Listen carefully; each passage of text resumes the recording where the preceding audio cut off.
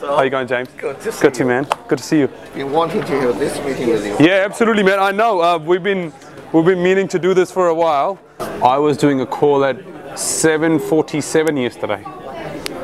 I thought 7 p.m. was my last call, but 7:47, a guy called me and say, "Hey, mate, banks are tightening their rules for sure." That's what I heard.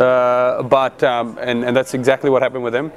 And but I was like, "Hey, mate, we'll find a solution."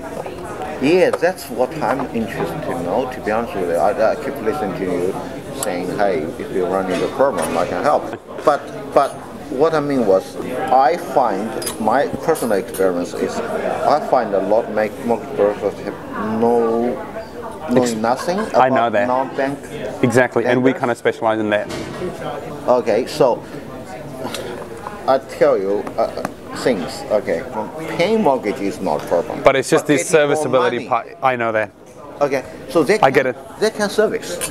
I know that. Real, whether or not they have a cash rental agreement or whatever. Yeah, sure. It's not showing on the paper. They have plenty of equity. Most of them have equity, but they can't get money from bank because, say, they run a dairy shop. We do a lot of this. This is exactly what we do. We do a lot of this, and we've got lenders we can use to. They use equity as a security, and they can lend money. The thing is, I don't understand. That's okay. I want to know. You don't have to understand, but I can happily ask me the questions you want to. Sure. I want to tell my clients and say, hey, because I run into this kind of situation almost every day. Every day. They have equity.